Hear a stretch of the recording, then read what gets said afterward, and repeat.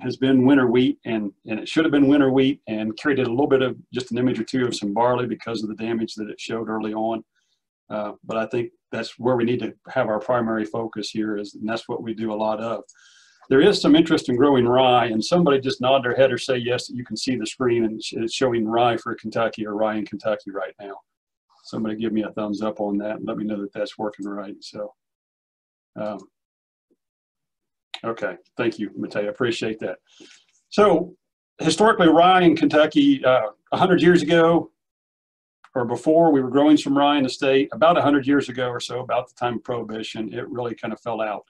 And I think it lost some acreage to a lot of other crops that were coming on strong at that time, and crops that were just able to outcompete it overall from a yield and economic standpoint. We've got a lot of farmers that have been growing some rye for cover crop, and they're interested in growing rye for grain. We've got some distilleries in the state that are interested in having rye at the local level as well.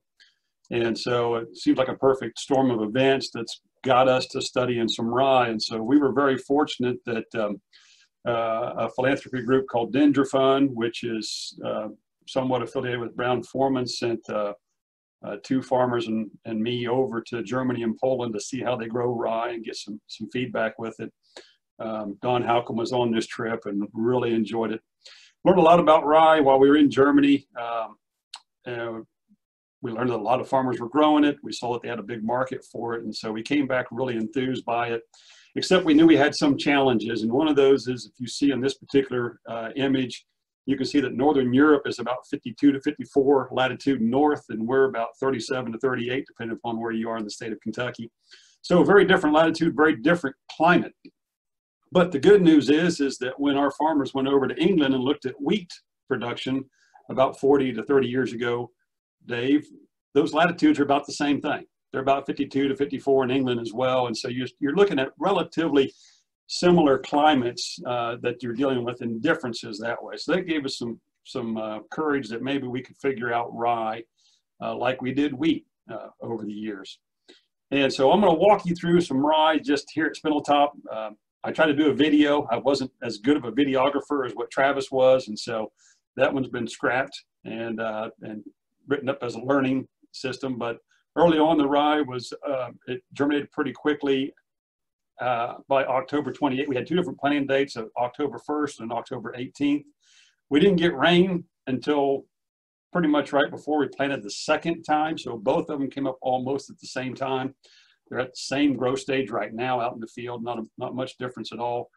This hybrid rye, Bill talked about hybrid rye in his variety trials. If you look at it early in the season, it grows low and kind of squat to the ground. It looks more like a crabgrass or something like that early on. And if you can see off in the distance here,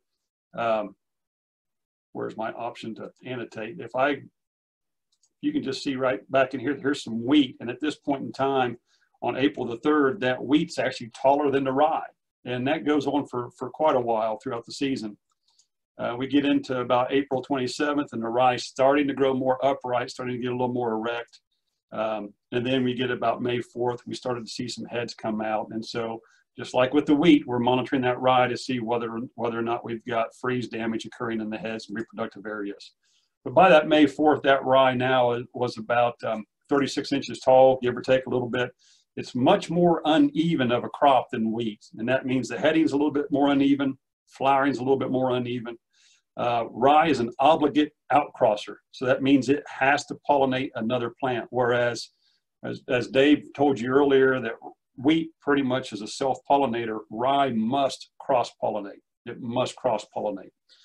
And because of that, the Germans told us to do absolutely nothing during pollination. And we said, well, what about head scab? And the Germans said, don't worry about head scab. It's an issue for barley and wheat. It's not an issue for rye for us. And so don't do anything at all during pollination, and don't worry about head scab.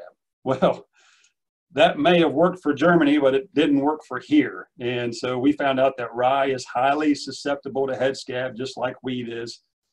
This was a couple of years ago.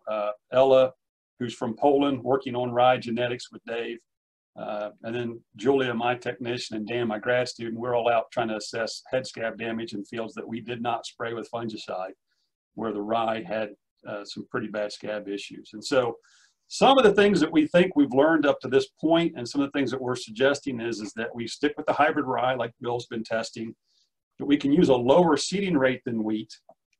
We can plant earlier.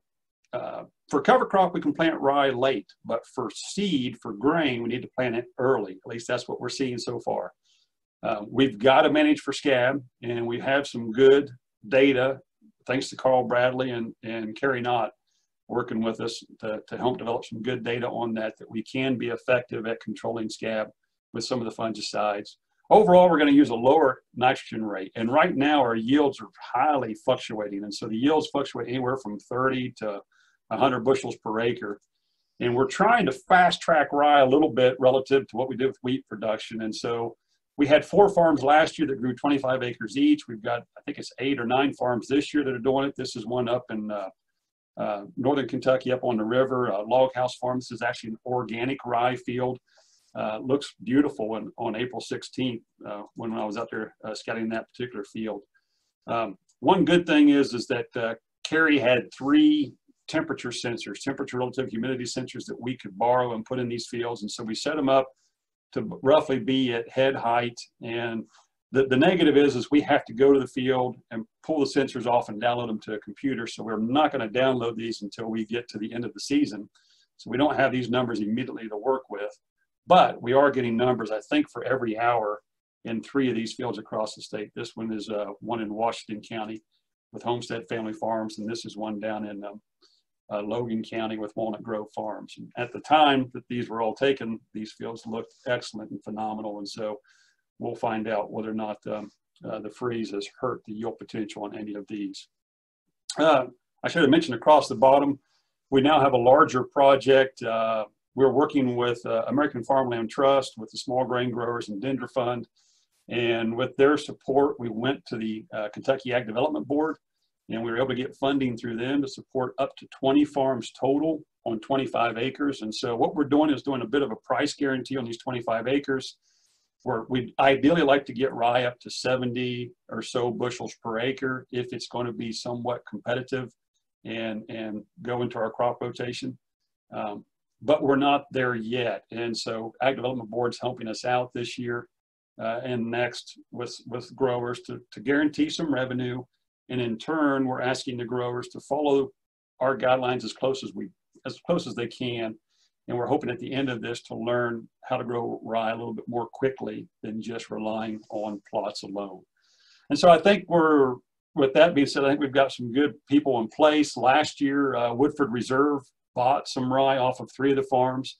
They ran batch samples on each of those, ran it through their labs, went to the taste testers and everything else. And it turns out we can grow good quality rye here in Kentucky, at least we did last year. And so we'll see what this year ends up being with some of the weather events.